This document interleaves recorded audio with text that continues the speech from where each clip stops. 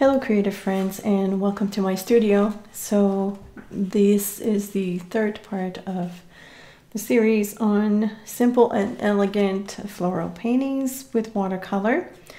And last week we did the lilacs, and the first week we did this. I still don't have a name for these flowers, but this week we're gonna make tulips. So for this one, I had a bit of a story, and I'm doing real-time commentary as opposed to what I did for the last two, because I want to explain about the brush stroke. So I'm going to start first by grabbing a bit of transparent pyrrol orange by Daniel Smith. Let me just grab this. And I'm going to add quite a bit of water. I want a fairly diluted color. And I'm also going to grab a tiny bit of shell pink and mix that in. So that's going to give me that orangey peachy color. I'm going to swatch that. When I started doing some thumbnails and sketches for this tulip, I realized that I was falling into the trap of being too detail focused. And the purpose of this process is to remain simple. And then eventually I came to the realization that in the past I have done tulips without even knowing it. And it kind of goes like this. I've done several paintings with doodles on them in which I did a simple brush stroke, and I used to call this a flower. My flower. It was a nondescript flower. But then when I started thinking about how can I simplify the process or the making of a tulip, you know, making it really simple, I couldn't get it to work. It didn't look the way I wanted it to. It was too rigid, too clean for my taste, and I wanted this to be in the same, I wanted the tulips to have the same feel as the other two paintings, a little bit loose. And then I remembered how I used to do these flowers in the past, and I thought, yeah, these are tulips. They could be called tulips. So this is what we're going to do. And the making of a tulip is fairly simple, or my interpretation of the tulip is fairly simple. Let me just add a little bit more water, maybe a tiny bit more pink. I have a number 6 round brush. This, oh no, that's a number 8, my bad. So it's a number 8 round brush by Caviar, Dynasty. And I'm sort of using, let me see if I can, here, I'll use the other side. I'm using it so that my brush is almost perpendicular to the page. So I'm not doing it point down. I'm sort of using it this way. I'm hoping the side camera will pick that up, but this is how I do it. So it's just like, you know, a side swipe on both sides.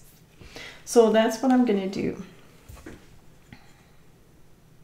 Now, I have also been struggling with the composition of this because of the shape of the leaves on a tulip, which I'm not crazy about. I know it sounds weird. I don't agree with nature on tulips. I love tulips, but I don't like their leaves. And so I'm just going to wing it, and whatever happens, happens, and we're gonna play with that. So I'm going to have my main flower here, which is going to be the biggest one, kind of like right about here. So, right, 2 swipes, whoop, whoop. I have a big puddle, but I'm gonna try and pick it up a little bit by making my brush a tiny bit thirsty. All right, and then I'm going to install another one here, same principle. Now this one is going to be drooping a little bit just because of the direction of the bottom of the flower. So maybe this flower is on its way out. It's lived its life. And then I'm going to have, oh, I had a drop of water on my paper. It's all good. And then I want kind of like a little bud. So we're just going to do a tiny one like so. right? So I have sort of like my visual triangle that way. And I'm gonna grab a number 2 round, I believe. This is Silver by Black Velvet. I'm gonna grab green gold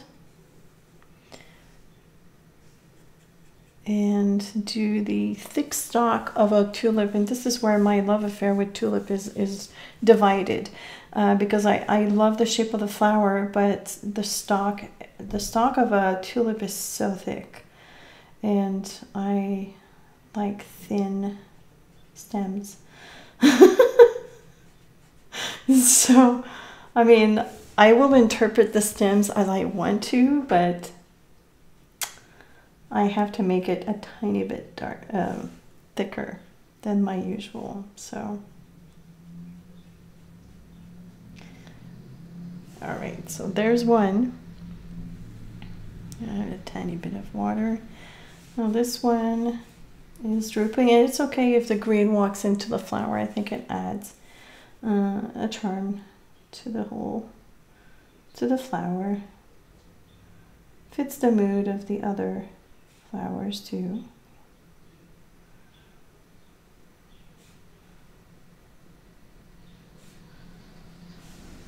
Oh, I'm liking that. I love that color with green gold.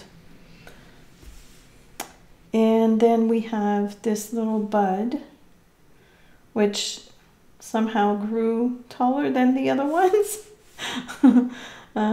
which obviously does not make sense, but it doesn't have to make sense, right?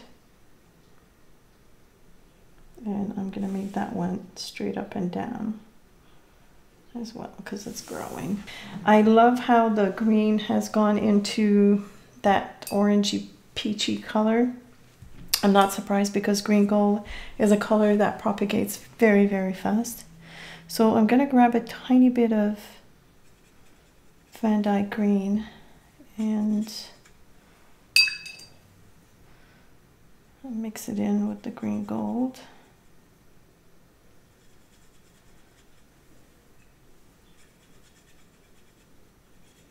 Give me the color that I want. And we're gonna have, now the leaves are quite thick and straight up and close to the stalk or the stem of the flower. So there's our first one. This one, because the flower is drooping a bit, I'm gonna give it a little curl like so. Might have to darken this side here. We'll figure it out after. Now, our baby one. I'm gonna have to enlarge the stem at the bottom here so that I can have a leaf like so. Just a tiny leaf, just to give the illusion. This is a painting. It's not real life. Now, we have gold on the other paintings, so of course we have to have gold on this one as well, and I think I'm going to add it to the baby to give it more to give it some incentive for the baby to grow. There we go. I think I'm going to add another leaf to this one.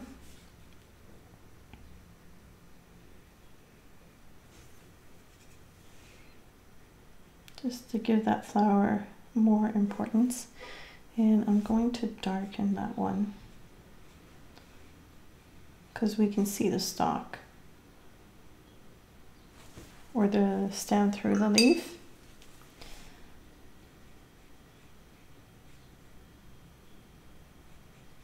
There we go. Our next step is to dry this before we add the color pencil. So I'm going to hit it with my heat tool.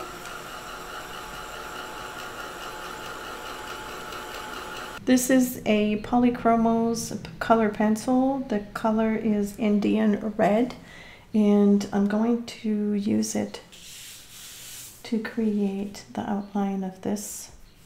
So we've got our bud. The bud is going to have just the outline of 2 petals, like so. This one, we're going to give it 2 petals as well. Maybe the illusion of a 3rd one in the back here. This one's going to have a 3 one. So let me see. How about that guy like this, and then like so. You can also add a little bit of shading if you desire. I like to sometimes shape at the base of where the flower meets the stem. That's not necessary, but it's the fun part for me. So it's always difficult not to do any. I kind of went heavy on this little guy, but that's okay.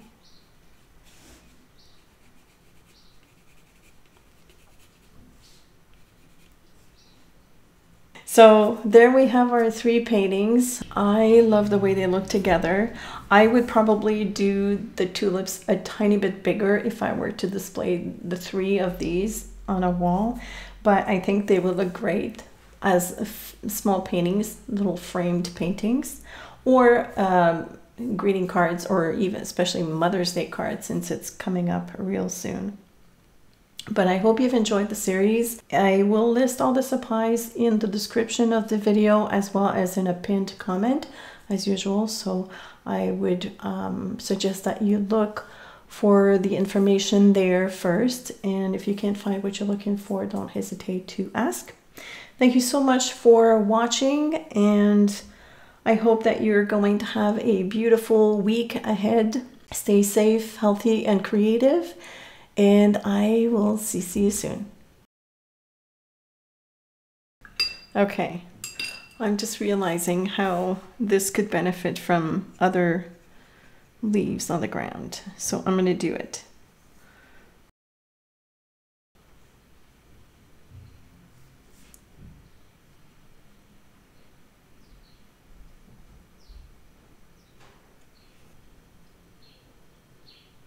Oh, this is dangerous.